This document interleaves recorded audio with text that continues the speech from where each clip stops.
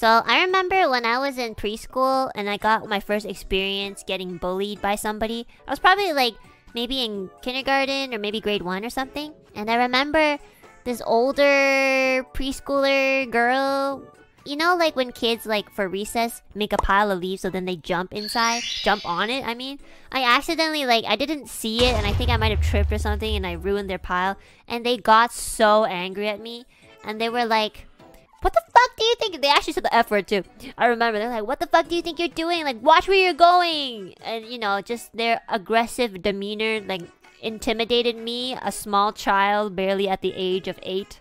And I was so upset. I was like, I actually like wanted to cry, but I didn't. So I went to the bathroom and then I cried. And then I got home and I told my mom, I was like, I accidentally ruined someone's pile of leaves and they yelled at me and it was really scary. And my mom looked at me like I was the most pathetic creature on earth. Yeah, my mom was like, really? That's it? You're upset because some kids like yelled at you? And I was like, yeah.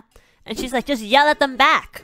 And I was like, I'm too scared. And my mom, I remember this very clearly. She looked at me in the eye. She's like, do not be afraid. If you know you're not wrong, then you have a right to say something back.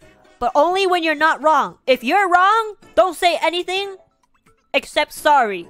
You hear me? And I was like, how do I know if I'm wrong or not? And she's like, you'll know. You'll know because you're my child. And I'm like, I still don't know. But obviously my mother had a soft side too. Like when I was genuinely upset and I asked her for it, I'd be like, can I please have a hug?